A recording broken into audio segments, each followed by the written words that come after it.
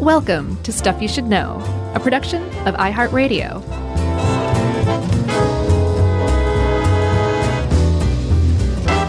Hey, and welcome to the podcast. I'm Josh Buzzin' Clark, and there's Chuck Zippy Zap Bryant.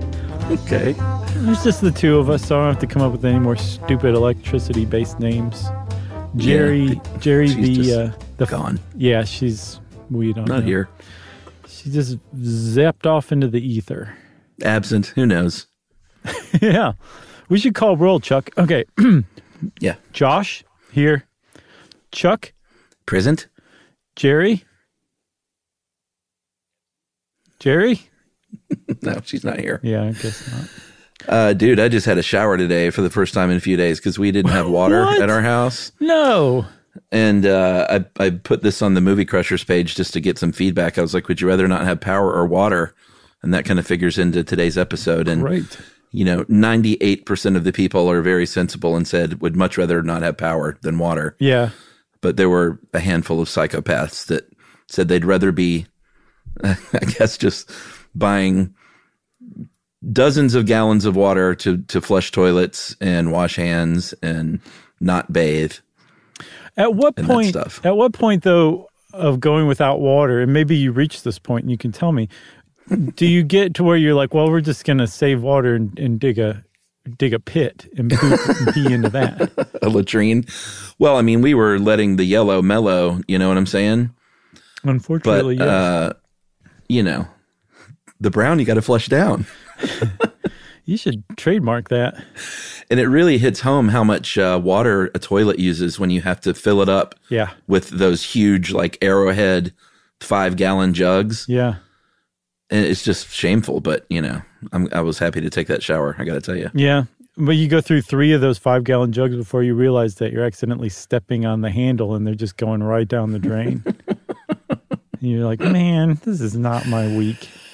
But this isn't about water. It's about power.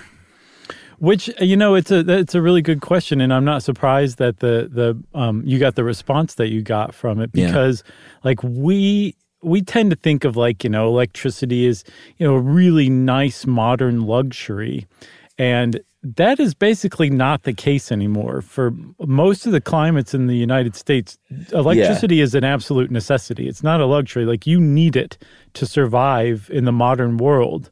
You could try to do the Ted Kaczynski thing, go off grid. People do it successfully. But even then, if you look into what they're doing, I would guess something in the neighborhood of 90% of those people are still using something like solar power or wind power. They just aren't connected to this grid that we're going to talk about today. Yeah, and I should caveat, the question I posed to the Movie Crushers was weather aside. Like, obviously, in the hot summer, people can and do die from outages, and in the winter they do as well. Yeah. But it was, that wasn't the case here in Atlanta, although it is cold today. Yeah, it is very cold, but I mean, not deadly cold, but it gets deadly cold once in a while here. But even beyond like heating and cooling, just to stay alive, like electricity is so interwoven with our lives that, you're like, okay, I could wash dishes by hand, it's not my preference, but whatever. Or, I can use the old gas-powered lawnmower instead of the electric lawnmower.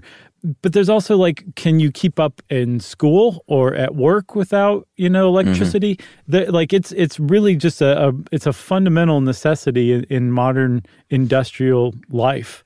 And we get this based on this huge, sprawling, rickety old black and white cartoon donkey of an engineering marvel that we call the electrical grid.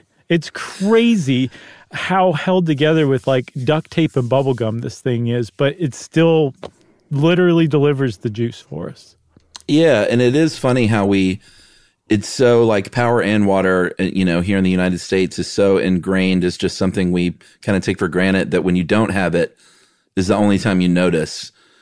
And like the only fun thing about the past few days was hearing Emily scream from another room because, your instinct is, oh, I have grease on my finger. Let me go wash it off. And just hearing her like flick, some faucet or something somewhere in the house over the past 3 days and nothing comes out because you just forget. Same when the power's off. You're constantly flicking a switch and going, I hate life. It's not there.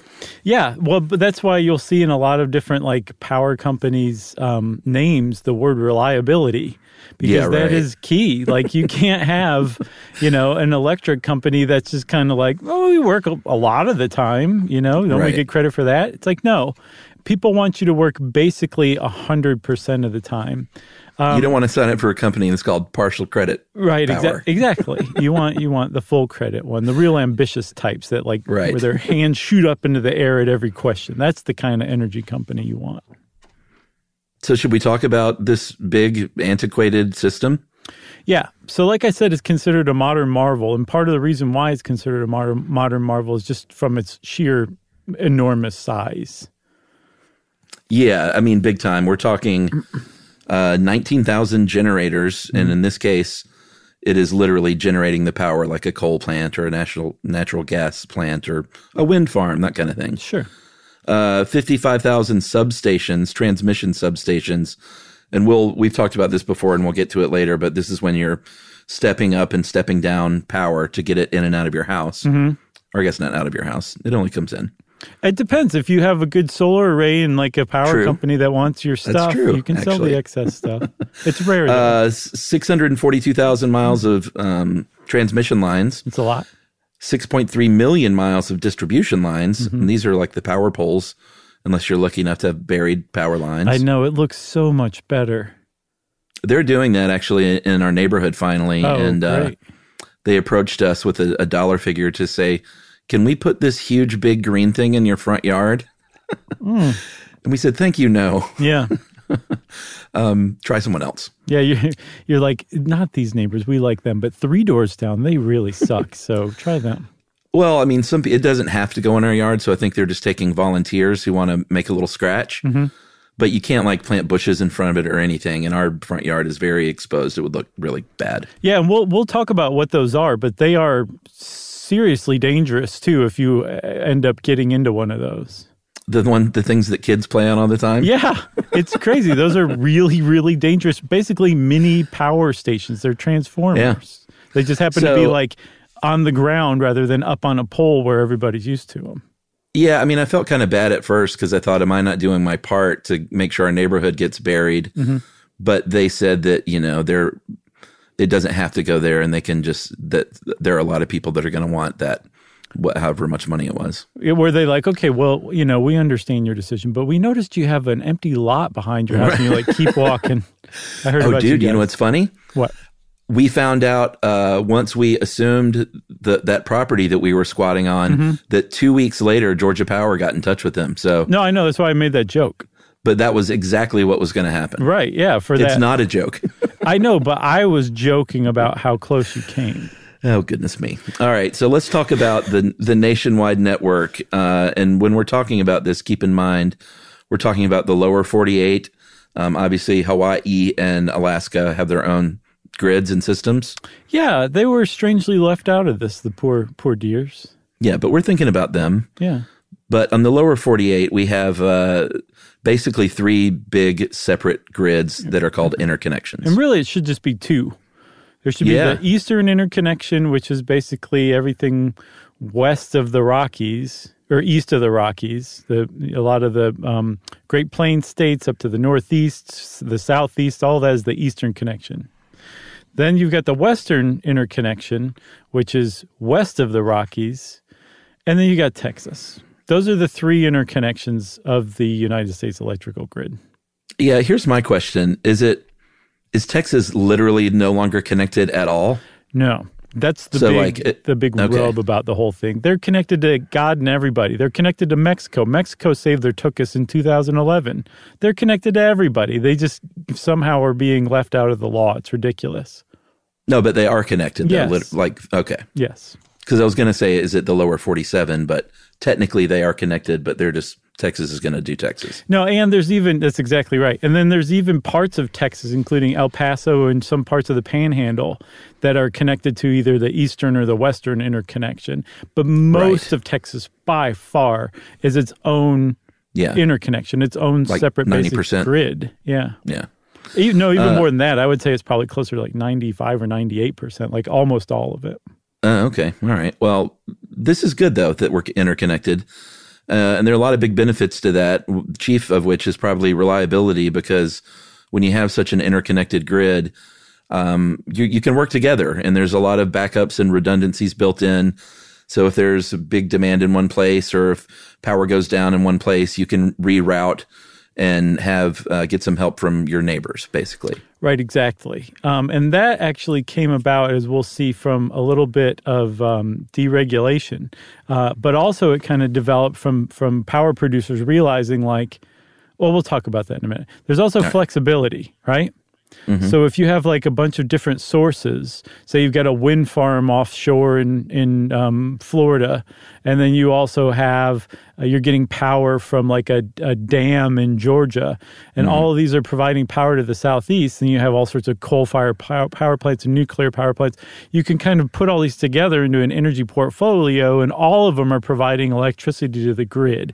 So the fact that it's like interconnected, it can accept electrical production from generators all over the place and from different varieties and types. But as far as you're concerned, it all just turns into electricity after it's generated. Right. And then the last advantage is affordability. And this is kind of what you were hinting at. Deregulation sort of has giveth and taken away in some ways.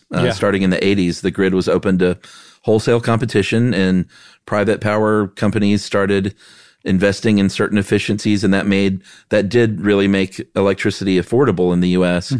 But it also, when it comes to like insulating pipelines, like Texas did not do, it makes companies more reticent to invest in money like that, because they're like, why would we want to unline our pockets? Right, you know what I'm saying? And so you put all this stuff together. You put the power generation plants, you put the transmission lines, you put the distribution networks that all go into like people's homes and businesses and end up as like an outlet or a socket or something like that. And that all together, all those components, is the electrical grid. And that's it. Ta-da. So let's take a break, and we'll come back and talk a little bit about the history of the grid. How about that? Let's do it. Okay.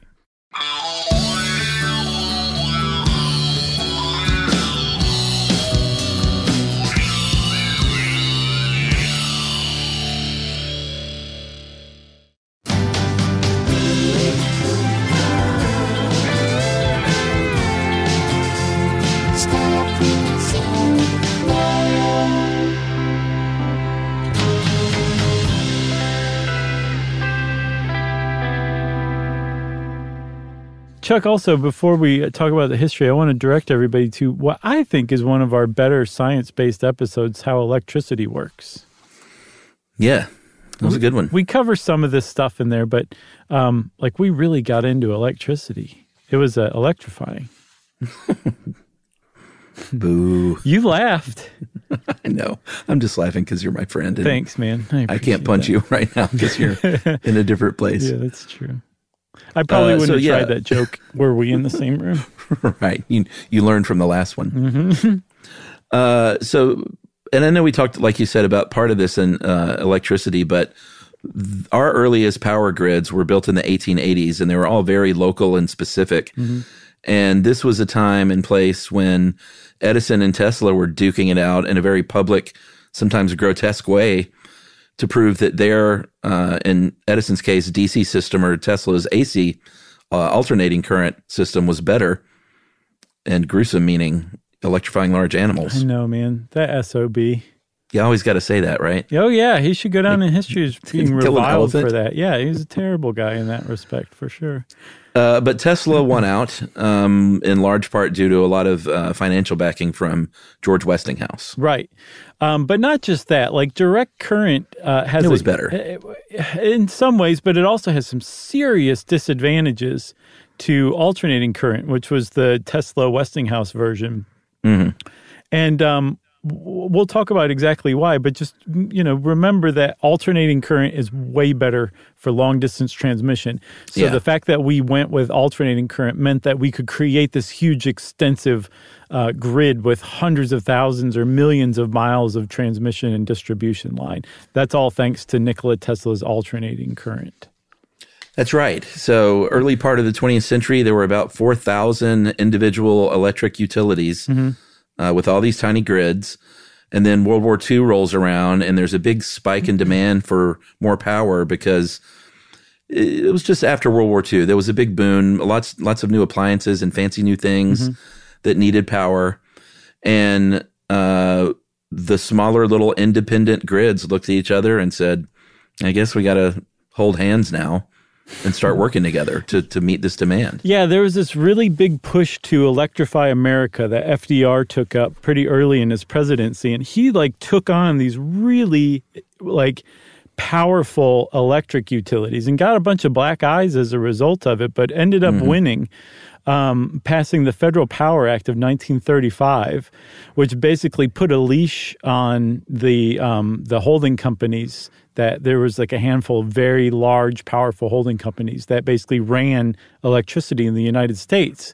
And they weren't really innovating. They weren't doing much to electrify the U.S., so the federal government got involved and basically took over and said, we're going to regulate you guys from now on. And the United States became very much electrified, as a whole country.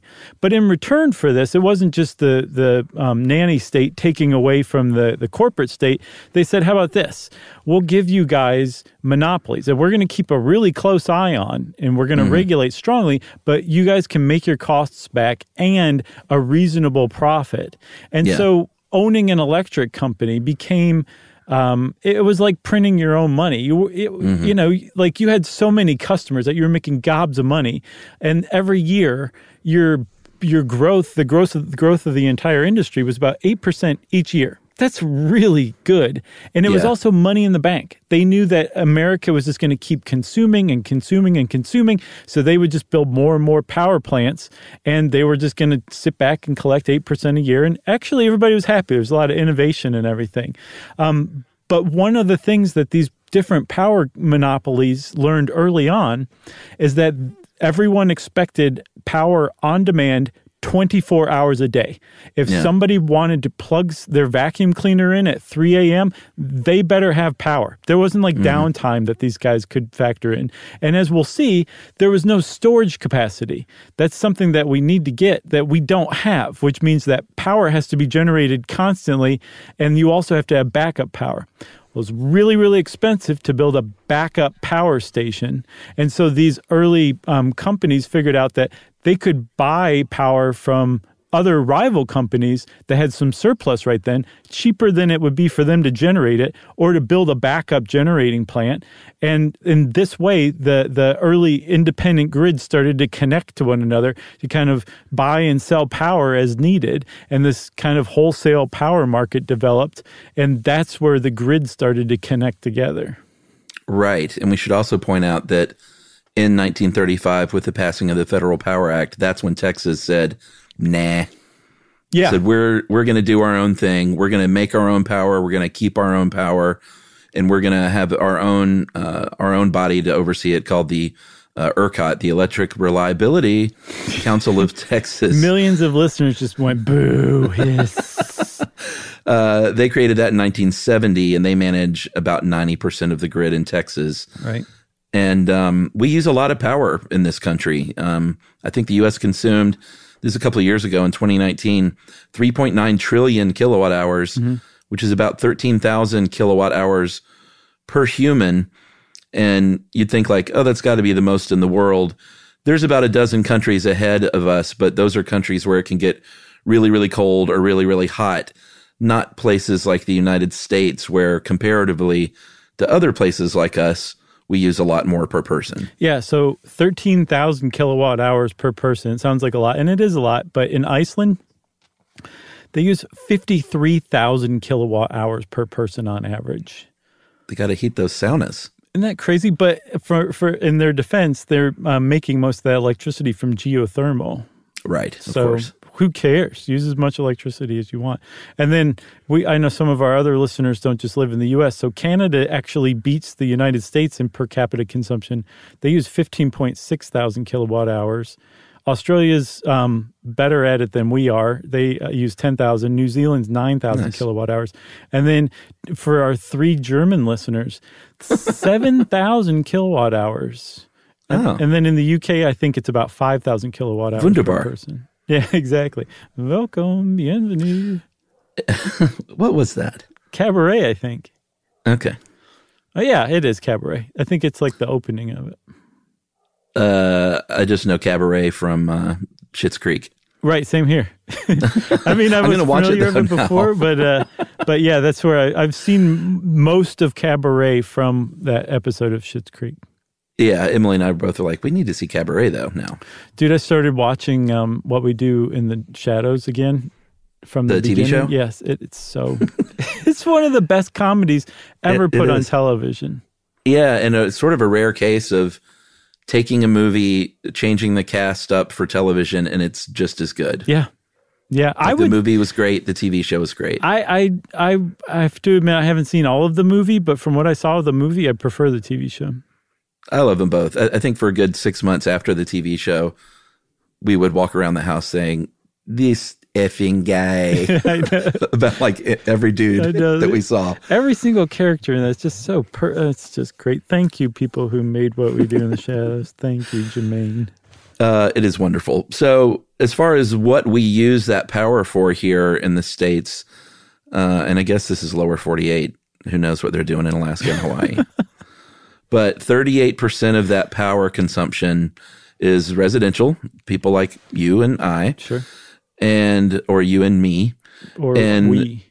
The bulk of that is 44% of that is heating and cooling our homes and making hot water for showers. For sure. Or washing dishes. And then the rest is, running appliances, charging your laptop, that kind of stuff. Yeah. The other 61.5% is non-residential stuff, commercial, things like office buildings, and then industrial, which is mostly used for running motors, because America loves its lathes. I thought of that earlier, and I was like, "Oh yeah, I've seen pictures of lathe accidents before." So I spent a good 20 minutes looking at lathe accident photos. Oh my Lord! Which I do not recommend, but I didn't see that coming up when I started researching this. I used a lathe back in industrial arts in high school. Dude, once I found out how dangerous those things were, I would never get near one. You have all your baseball bats made by someone else now. Right? Yeah, I sub out that part of my life. So the good news is with energy efficiencies, they've really come a long way over the past couple of decades. The whole Energy Star program and just appliances being made much more efficiently than they used to be. It's only going to increase, I think, the demand by 1% a year from now to 2050, which is good, but that's still 31% increase, which is a lot. But it's astounding that as we keep consuming more and more electricity, and we do, we use a lot, they've figured out, like, these Americans are nuts. They're just going to keep consuming and consuming. We better figure out how to make our stuff more energy efficient, and that they've managed to offset all but 1% of that growth per year. Because I can only imagine if we were still working with, 1930s style blenders and vacuum cleaners, good Lord, we'd be sucking the cold directly out of the earth, like straight into your vacuum cleaner. It'd be so wasteful. Yeah, and I imagine that they are always working on this. Like, I assume the goal is to have the negative number there, don't you think? From your lips to God's ear, Chuck. Like, wouldn't that be great if they were like, it's going to go down by 2 or 3% per year? I mean, that would be great. That's actually, hopefully, we're going to talk a lot about how to fix the grid. And one of the suggestions is to create this smart grid. And one of the big components of it is to basically allow you and me, we, or I and you, to see how much electricity we use through interfaces that are similar to like online banking. Like we would be aware and managing our electricity use with that level of like minute interface, right? And that by doing that, we would start to consume less. We would be certainly less wasteful. So it's possible that we might go down compared to like 2020 levels. Who knows? That'd be great. It would be wonderful. One of the big changes about, I think, like basically all of the coal, nuclear, and renewable resources we have in this country are consumed, most of it for creating energy, and I think about a third of natural gas. But natural gas has been a big boon. We did an episode on fracking, and say what you want about it, but there is a lot more natural gas now. It has lowered the cost. Gas-fired generators are cheaper to build. They burn cleaner than coal do. Yeah, by half. They're more nimble. They can respond quicker to big increases in demand. So it's gone up, I think, from 1990 to 2019, from 12% of our energy mix to 38%. Yeah, and we should probably just say, for full disclosure, we are deeply underwritten as a podcast by both Enron and Exxon. So just heads up on that one. Fracking's tops. Yes. So when you do generate electricity, you're not actually, you don't create energy. Electricity is an energy carrier, right? Which is why it's like it all turns into the same thing from all these different sources. But the people who run the grid have figured out like there's specific kinds of generation plants you want to run. There's basically three of them. One is base load, which is your average, say, usually coal-fired power plant that's running almost all the time, and that provides the vast majority of the electricity that's being consumed at any given point. Then there's load-following plants, which are, at this time, natural gas power plants, but they may overtake gas or coal in the United States at some point. Those are a little more... a little less frequently run. If you're like, I think we're going to need some more juice because it's Christmas time and everybody's got their lights up, you might spark up the old load following plants. And then lastly, there's one called peaker plants, like at peak capacity, where when you start this up, you're basically like burning diamonds. It's so expensive to run these things. And that means that the demand has gone crazy and the prices are going sky high. So turn up the peaker plant because we need that extra capacity.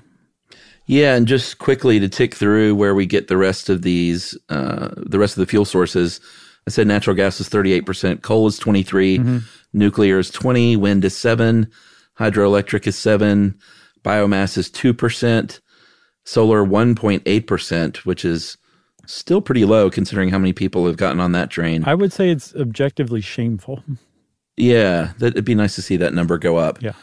But there are 145 million households and businesses connected to this grid in the U.S. And the reason it all works, and we talked about this, it's still just amazing to me how it all works. We talked about it in electricity, but the ability to send electricity over long distances and step it up and step it down to make it power your coffee machine is a modern miracle. It's amazing. Right. And that's one of the big advantages of alternating current electricity. It's, I guess you can do it with DC, but it's way more difficult and way more expensive. So for all intents and purposes, it's AC that you can step up and step down.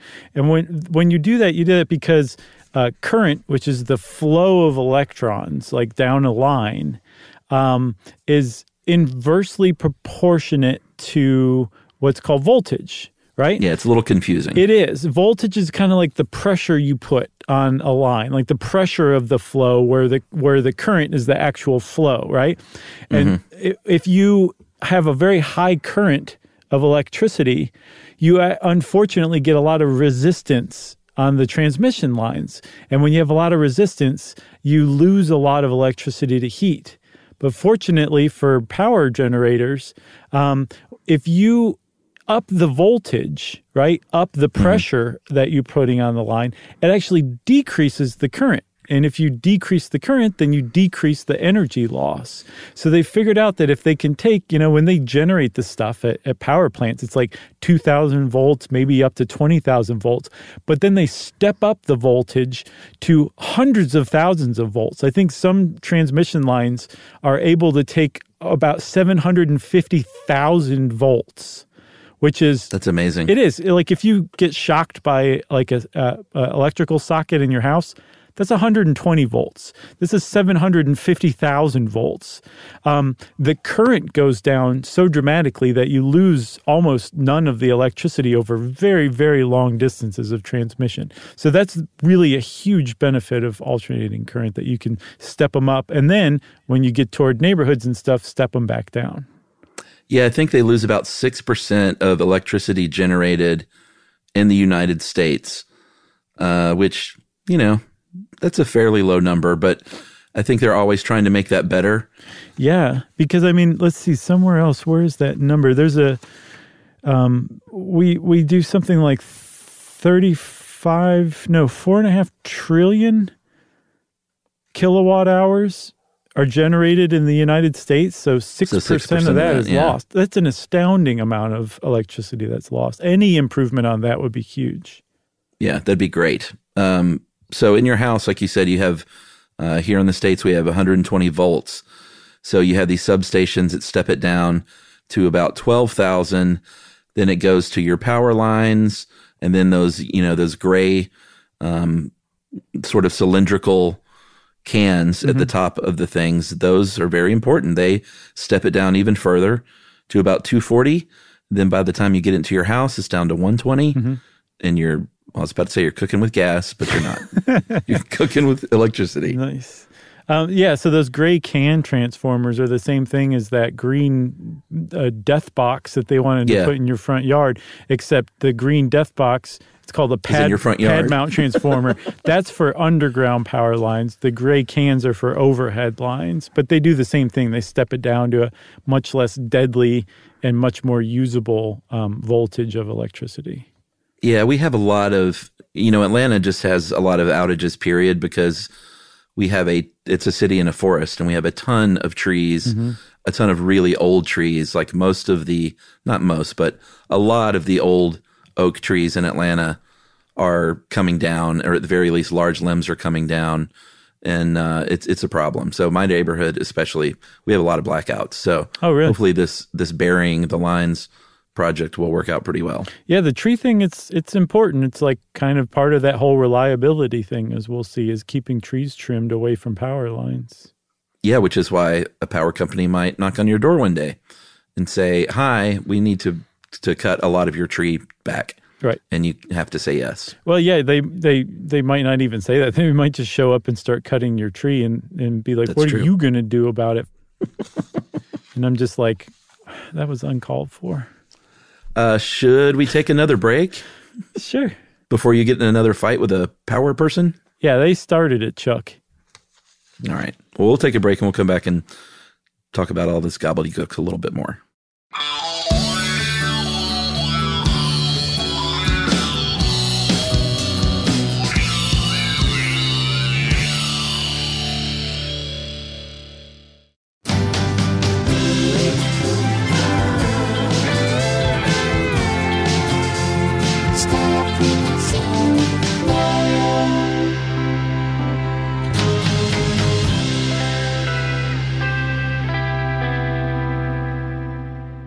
Alrighty. So you mentioned earlier the monopoly situation that was broken up largely because of the energy crisis of the 1970s. And we said, hey, let's open it up. Let's get the market going and get some competitive pricing happening. And everyone did that. And not everyone. In the Southeast, we still have a lot of the big utility companies, but they still needed some sort of oversight. And there are a lot of different ways that these things are regulated. If you look at a state level, you're going to be regulated by a public utility commission or a public service commission. And then when you start horse trading and Alabama says to Georgia, hey, we need some power, and you're like, wait, I'm getting some power from Tennessee right now, hold on the other line, that's got to be regulated too. So the Federal Energy Regulatory Commission oversees those transactions. The FERC. Yes, FERC. So they're supposed to, as we'll see, they fall down on the job kind of frequently, and huge catastrophic things happen when they do. But yeah, so when they started to be regulated, especially in or deregulated in the 70s, strangely enough, it was Jimmy Carter's administration who opened up competition. You would think that would have been squarely a Ronald Reagan kind of thing. But Carter did it to encourage conservation of energy and to create that competition to see who could deliver this stuff and kind of innovate more. Just basically shake up the stodgy old energy companies. But the problem is remember I said like it was money in the bank. You could just kick back and expect 8% growth year over year every single year, and people were just going to keep using electricity. All of a sudden, there's a totally new mindset in America, which was, whoa, we're using way too much electricity and energy. We need to conserve. And now all these power companies started kind of losing money. And when they started to lose money, they stopped doing important things like cutting down trees or cutting down off tree limbs or servicing their lines as much. Like all the stuff that made them more reliable just stopped happening quite as frequently. And so you started to see things like enormous, massive blackouts that, affected millions of people for days, where you didn't really see that often before. I think the first one ever was in 1965, but the really big ones started coming more frequently around about 2000, I think. That was kind of kicked off by the California energy crisis. And then, we were talking about the regulatory bodies. Those were just for the public utilities themselves. Mm-hmm.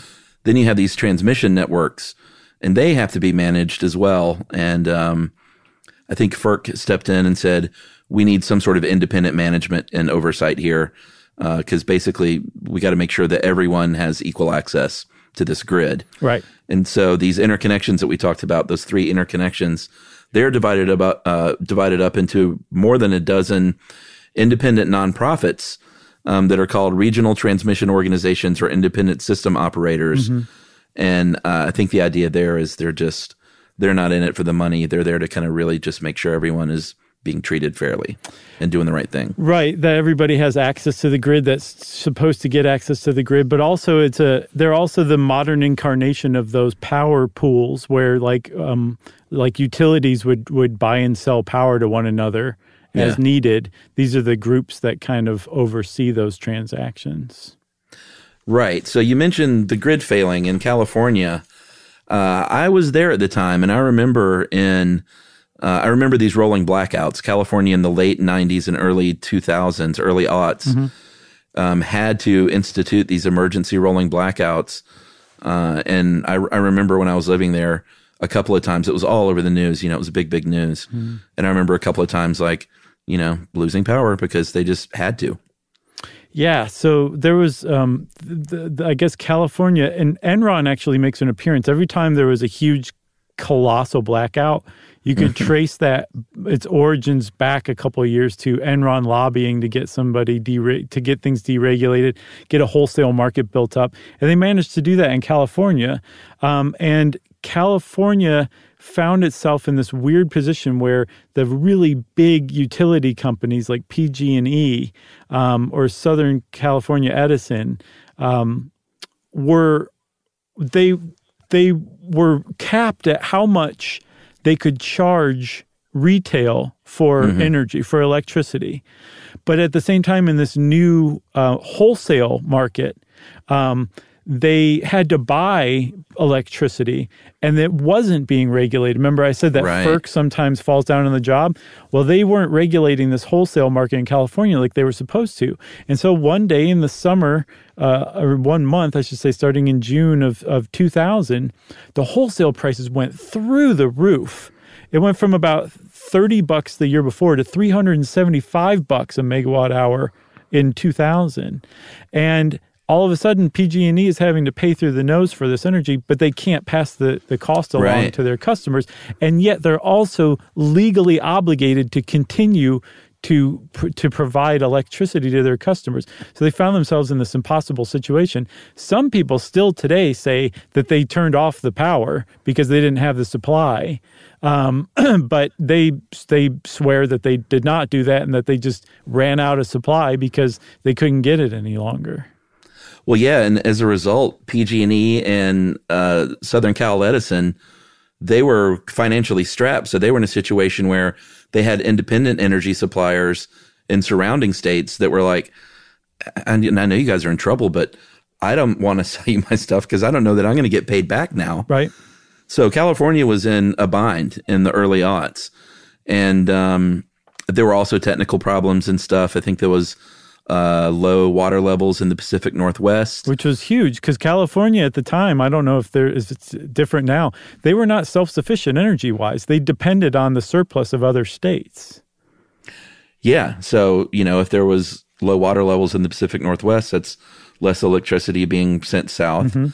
And they also basically had these high voltage power lines from Southern California to Northern California, and they were crashing. They were failing because they were just overburdened, basically. So they said, we got to do these rolling blackouts.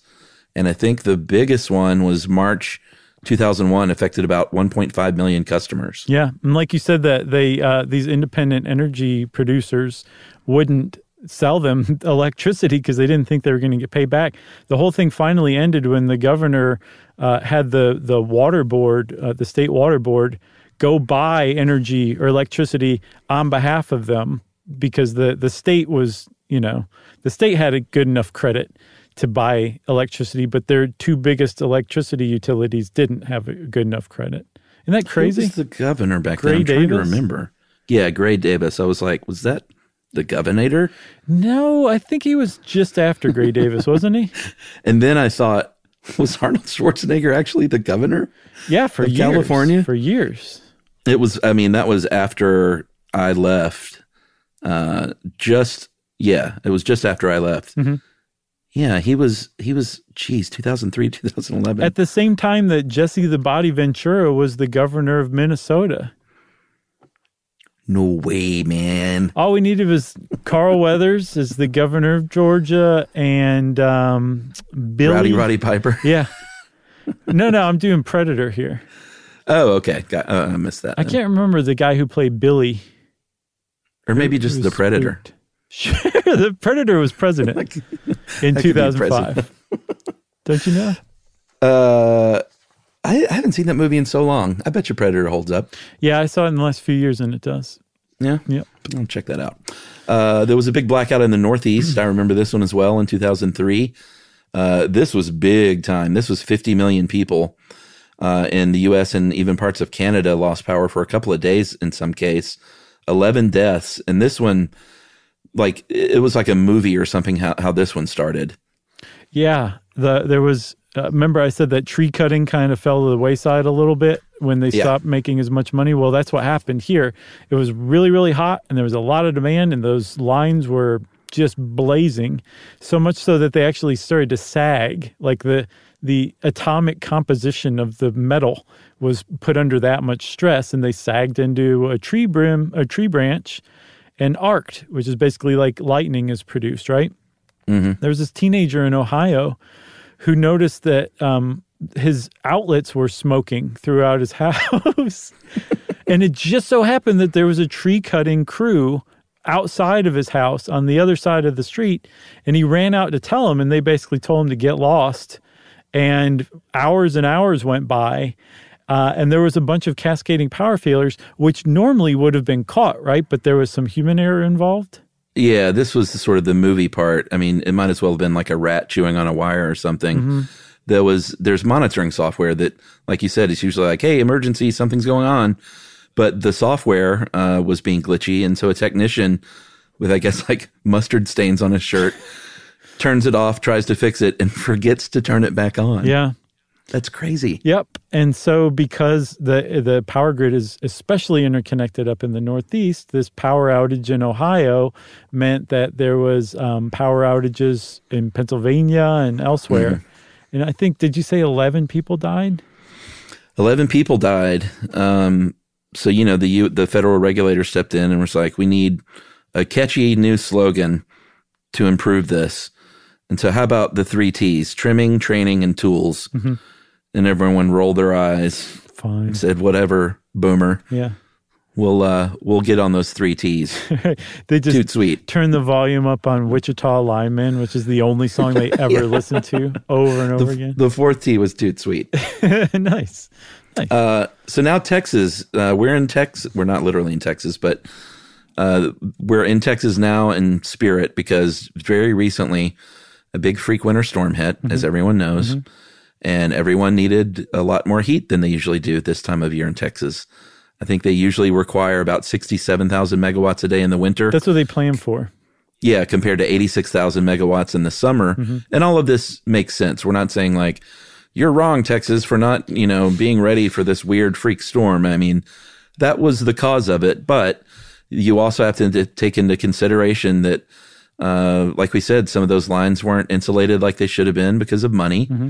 And wind and solar is not going to work as well in the winter anyway. And I think those wind farms weren't winterized as well, right? Yeah, some of them did. Apparently, a surprising number kept spinning. But the big problem was the gas pipelines freezing over. So instead of the planned for 67,000 megawatts of power, they ended up with 31,000 because of those failures in the actual system. So they had 30,000 megawatts. They needed a lot more than that. They probably needed about 50,000 more megawatts than they had. And so all of a sudden, power just started going out. And Texas supposedly isn't connected to anything, so Texas went dark, and everybody started to get very cold and couldn't cook and couldn't boil water, couldn't take showers, basically live in they lived in a very dangerous situation because this is sub-freezing temperatures, and these areas are not set up for that kind of thing. Yeah, and if you want to get your feathers ruffled and get a little riled up, go read this New York Times article about the exorbitant power bills that some of these people got. Yeah. That were able to stay online. There's a 63-year-old Army vet who had to pay $16,000 for his monthly bill, which wiped out his entire savings. A lot of people were reportedly, including this guy, customers of a company called Griddy, Griddy. Okay. I mean, you have to laugh at a name like that.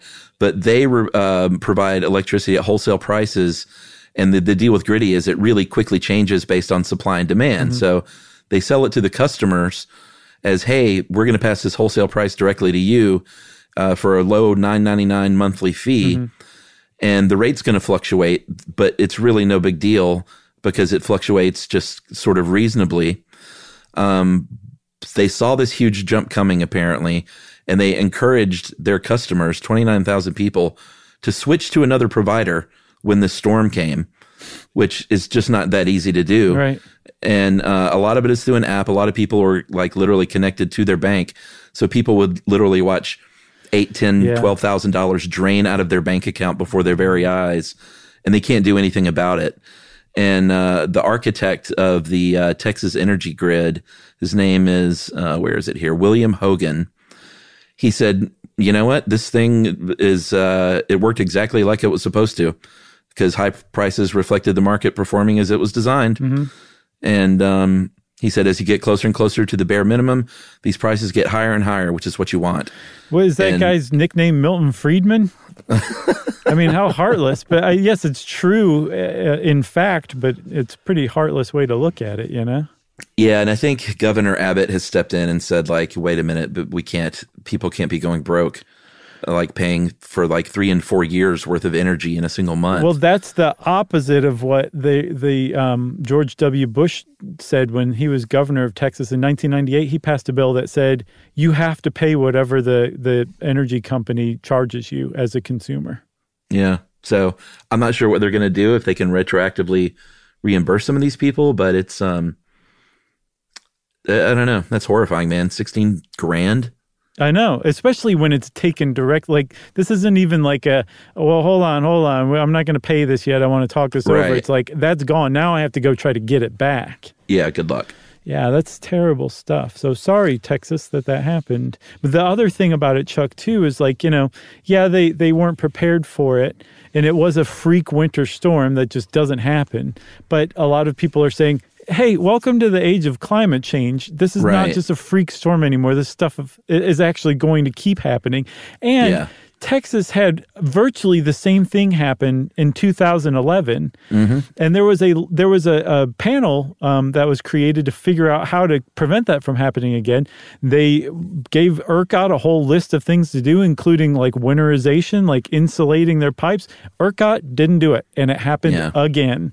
So I think Texas's patience with ERCOT not listening to that kind of stuff has probably reached an end. So how do we fix this stuff? You mentioned the smart grid. I think just our infrastructure in this country is in bad shape, period. 70% of large power transformers and transmission lines are at least 25 years old. 60% of circuit breakers are 30 years old. And you mentioned the smart grid, and I think they're starting to do some of it, but that's the solution going forward, right? Yeah. I mean, like, it doesn't matter where you are on the left or the right or in the middle. Everyone is like, yes, smart grid. We need a smart grid.